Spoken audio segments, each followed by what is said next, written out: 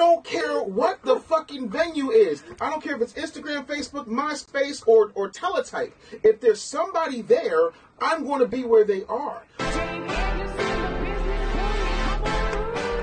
Guys, Bay, Nerd Chuck is in the building. What's up, man? Life is good, man. Thanks for having me. You know how pumped I am I'm doing the show. My man Taz Daddy! Yes, sir. I can make millions for other people. I can make millions for Year in, year out, he not a rookie. He a man of many hats and different skills. Give him any struggle in business and watch he make it build. Hard to believe, and please check the resume. Best-selling author and showcase on Ebony. 2-time Southern Entertainment Award winner. Yo, what up? Welcome to another edition of the Business Bully Podcast. And I'm very, very excited today because this individual happens to be my gay blogger, litigious spirit animal. Jason Lee is a beast, y'all, and he's getting ready to show up on the show. Not now, but right about now.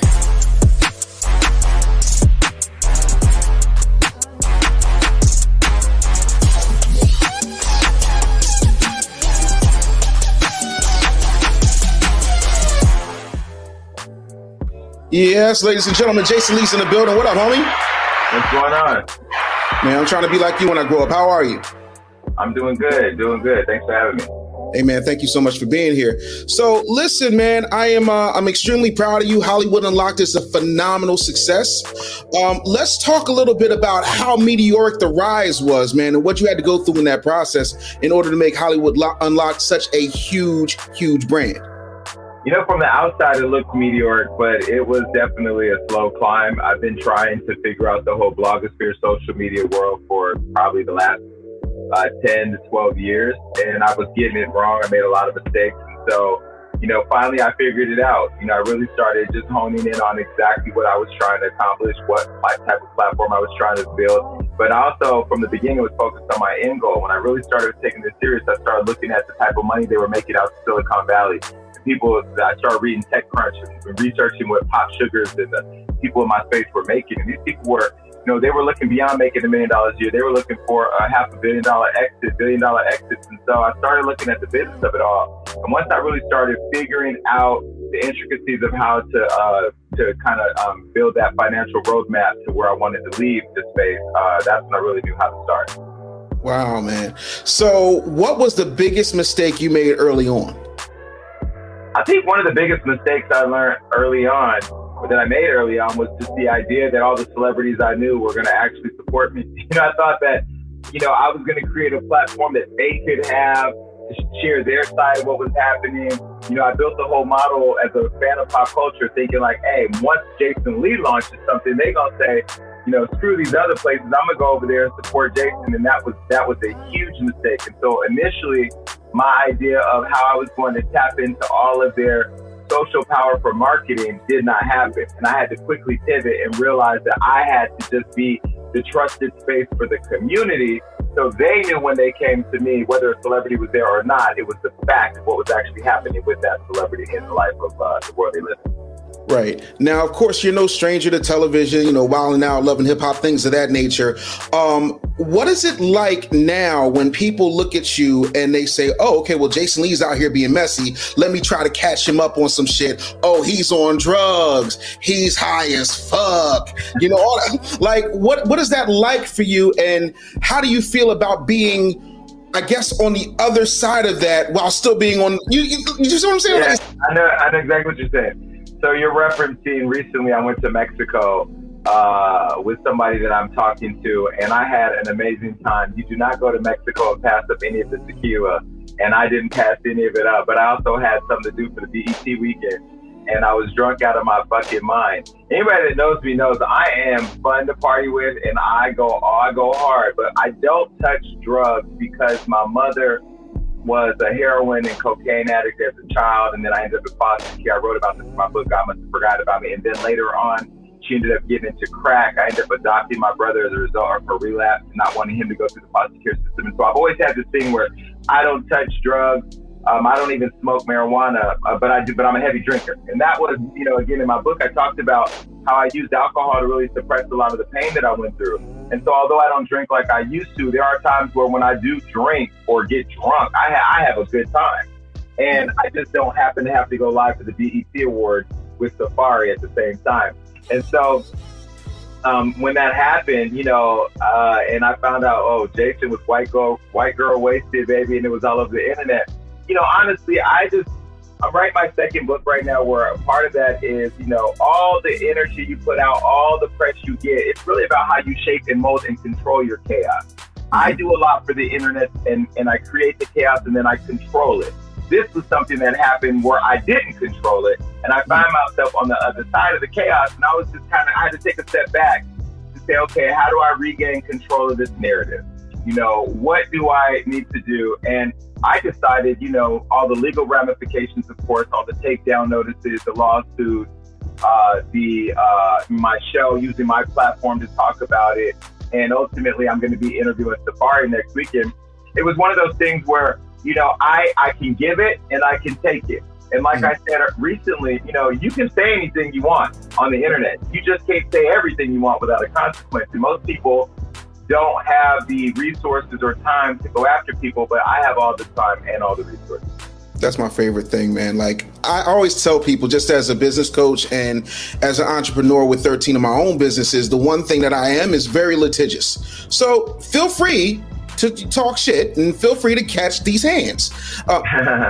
Litigiously speaking, I want to put up a picture, and I just want the first thing that comes to your mind. Is that fair?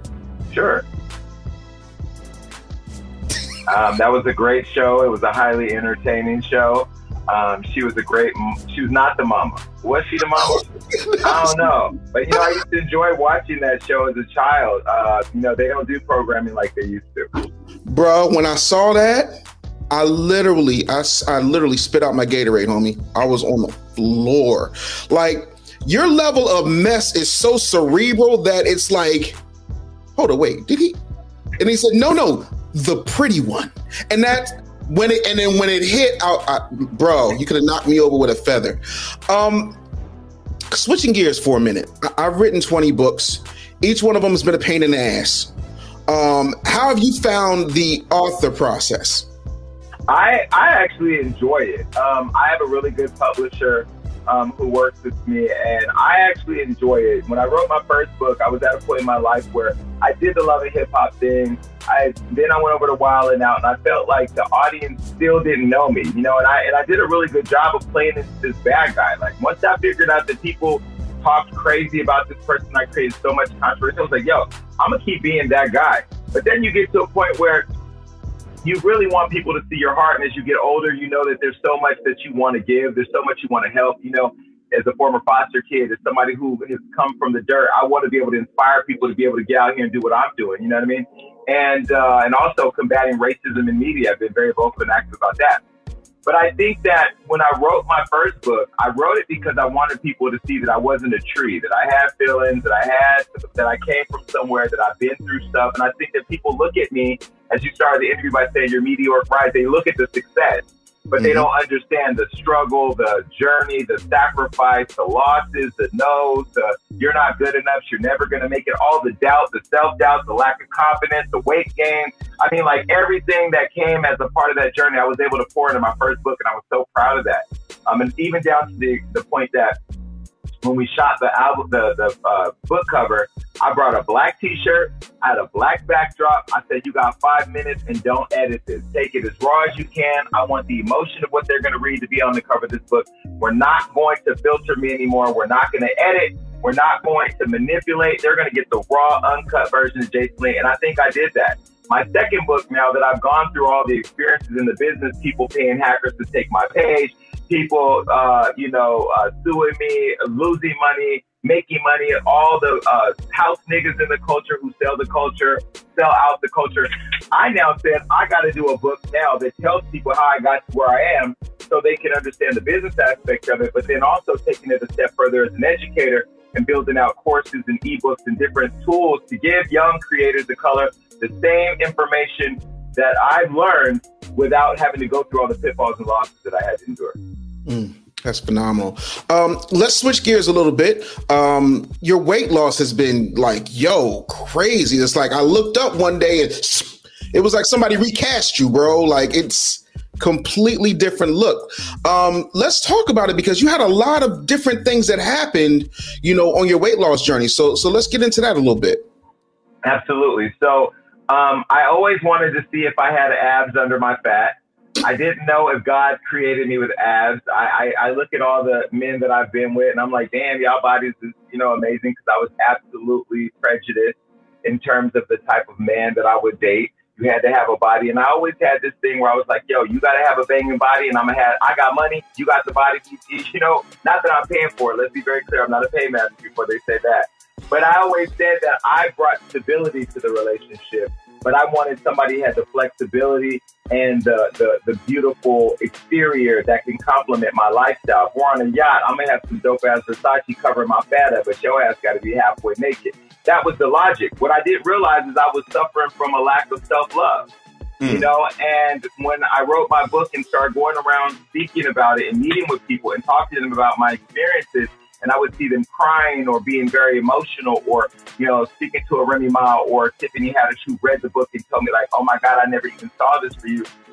It was those relationships that started making me see that I wasn't loving myself enough. So I started the process of discovering my health inside my body. I knew what the outside looked like, and I knew what the effects. I knew I couldn't run upstairs. I knew if a dog chased me, I'd probably get torn up. I knew if somebody was trying to rob me, I wasn't getting away because of physicalities. But I was working out and eating healthier and stopped drinking, still wasn't losing weight. I did a micronutrient test to really look at the inside of my body. Realized I was pre-diabetic. I had inflammation, which was making it difficult to lose weight. I did a sleep apnea test because I kept waking up with headaches. I realized that I stopped breathing for 63 seconds. And then I weighed myself, and I had weighed 322 pounds. And I'm like, well, I'm so out of control that I have to take control. And so I went through the mental process of talking to a friend of mine that had the sleeve surgery. And for a year, I was really afraid to do it because I didn't want to go under anesthesia and I didn't want to have surgery. And so finally, once I did the sleep test and I stopped breathing, I was like, you know what? It's live or die at this point. And if I'm going to die, I'm going to die taking control of my life. I went and had the surgery in Houston. And, the first 5 days, I lost 22.5 pounds. And it really triggered something in me to keep going. But it wasn't just the sleeve surgery that did it. It was the fact that I had to make a commitment for the first time in my life to love myself and not seek love and affection from another human being, but love myself and look at myself in the mirror every day and tell myself that. And that was the beginning of the process. So I had to change my whole life. And now I'm getting ready to embark on my fitness journey where I build out this OnlyFans body so I can whore myself out for money. I'm not mad at you. So, do you have because when you have a sleeve gastrectomy, when he says a sleeve, he's talking about a gastric sleeve, which is a process where they take about 75 to 80% of the stomach out and leave you a sleeve. It's not like a bypass that just bypasses the whole thing and connects to the small intestine. Did you have a bunch of skin from losing that much weight? You know what's so crazy? Even if you look at my chin and just how and I'm not being, this is me just describing my chin. Right. It's chiseled. You don't see hanging fat. Right. I used to have a fat ass neck and fat ass cheeks, and I even had that fat in the back. I used to hate getting a shave, and you would see that little roll. That shit annoyed the fuck out of me. I was doing all types of neck exercises, trying to build muscle back there. Let me explain something to you. Everybody wants to see what my body looks like under these clothes. And I've been posting photos in the tank top tee and underwear, showing them enough of it. I had no real loose skin. My body's not, 1,000% as tight as it's going to be once I work out. But with the fitness process, it will tighten up completely. I was lucky to not have a lot of loose skin. And I didn't have that issue. But let me tell you, I was told by my friend who did it that his mother had done it and she had loose skin. So before I even had the first surgery, I already had the tune-up doctor in tow, and I already had them on standby. I said, once I work this body out, motherfucker, we gonna go from here to toes and make sure every single piece of my body is perfected the way that I want it to, because that's what you're here for. And so, although I'm not 1,000% where I want to be, once I'm done working out, I'll probably be 98%, and I'm gonna tune up that other 2%. Nice. Now, how much weight have you lost altogether? I lost 120 pounds. Wow, that's incredible, man. So do you feel the difference every single day now? I'm never winded. I can run now. I can run, and although I can run now, I'm not chasing these niggas no more. My self-confidence was already high, but it's just through the roof now. I'm still very humble because I realized that it was a journey of pain to get there, and it was a process to get back. And so I'm also like learning the emotional and mental part of the process, where I have to continue to not think like that guy that was 322 pounds. And my body is a born again virgin, and so I've been breaking it in as well. And sex is so much more exhilarating when, you know, me and my company share the experience. So yeah, I love it. And I can wear all the clothes now. I can walk in the store and buy anything off the rack. Yeah. I'm waiting for that. It's coming. One of these days. But see, I already got my third book already in my mind around my fitness journey, because we always say when. When is right now. We can take control whenever we want. I'm telling you, I got the best doctor in the world. Shout out to Dr. Marvin in Houston. He's phenomenal. That was what's up, man. So do you have, if you were to look back over your life, do you have any particular regrets? And if so, what would you do to change them, or what are you doing now to change them?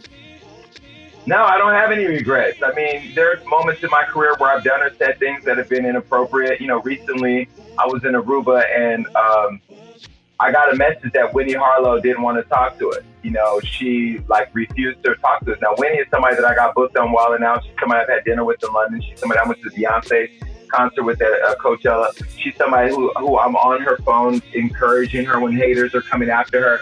And I didn't understand why she didn't want to do our interview. And then I texted her, I said, yo, I thought we were cool, but it's noted. And she sent me a clip of my show where I referred to her skin disorder as compared it to Roland Ray's burn mark. And yeah, it was a fucked up joke, you know, but I wasn't doing it as a diss to her. But this is the same person that's had something to say about black women's hair. She's had something to say where black women have drugged me every time I post her on the page because they say she doesn't support black people. And so she said she knows what it feels like to come from a place of maybe saying something you didn't mean, or saying something in a way that hurt people and wanting to fix it. But because she was on the other side of it, you know, she didn't have the empathy for me, and she was just like, fuck it. She sent me the clip and she left it at that.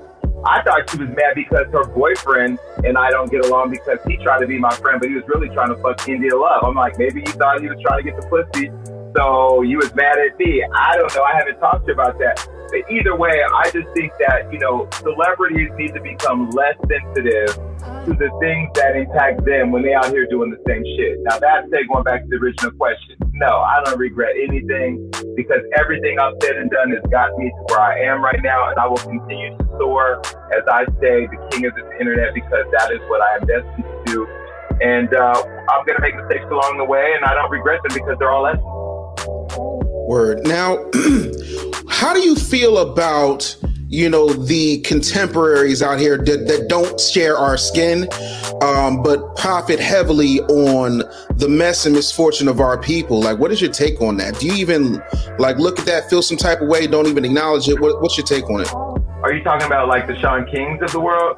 The Shawn Kings of the world, I call them Malcolm X or Martin Luther Cream. I'm also talking about, you know, folks like Harvey Levin at TMZ, who does a phenomenal job of shitting on good black people and getting checks for it, while other black people just lie to them and say, oh, boss, that's so funny.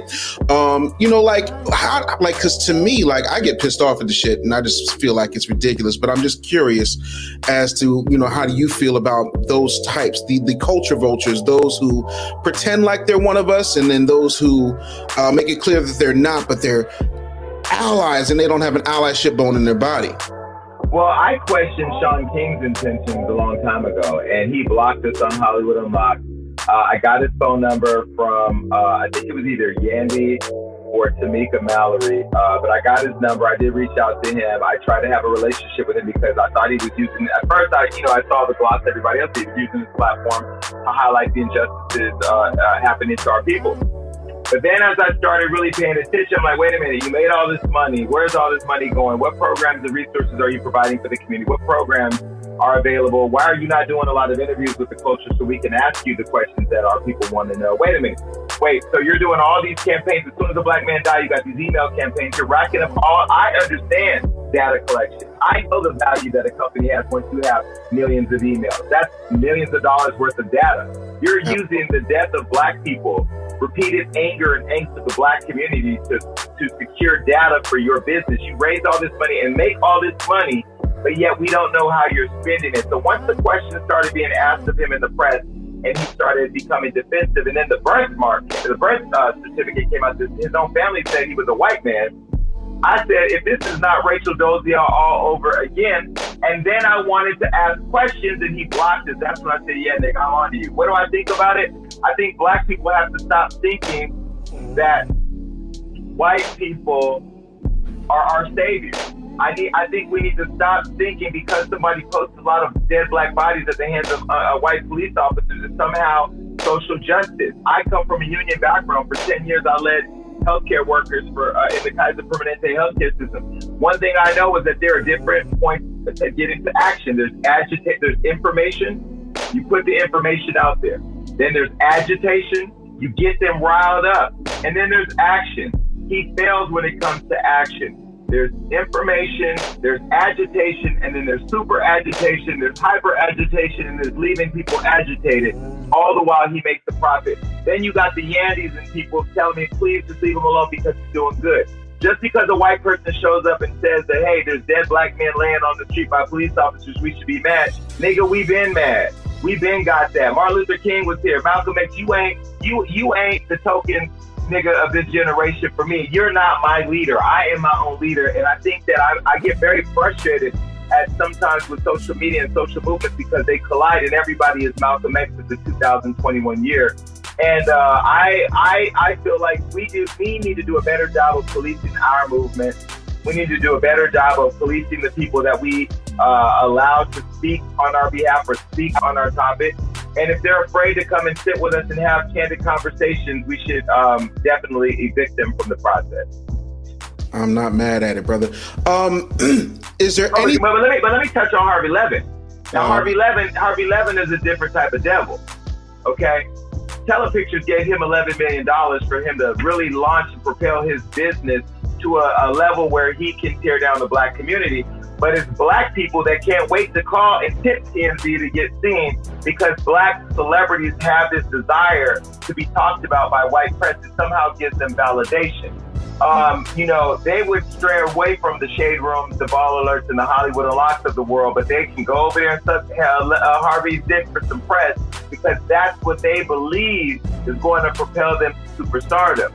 It was Queen Latifah that told me when I started Hollywood Unlocked, get the black audience, be loyal to the black audience, and then take them on a journey with you, but never turn your back on them. And I never forget that when I'm dealing with celebrities as an interviewer or when I'm dealing with the press when it comes to wanting to be a part of my process. When you reached out to interview me, I was like, hell, let's do it, because I'm all about supporting other black businesses, entrepreneurs, podcasters, bloggers, whatever, because we all need each other, because on the other side of the coin is the white folks who are taken away from our culture and reporting it as news because they are the validation.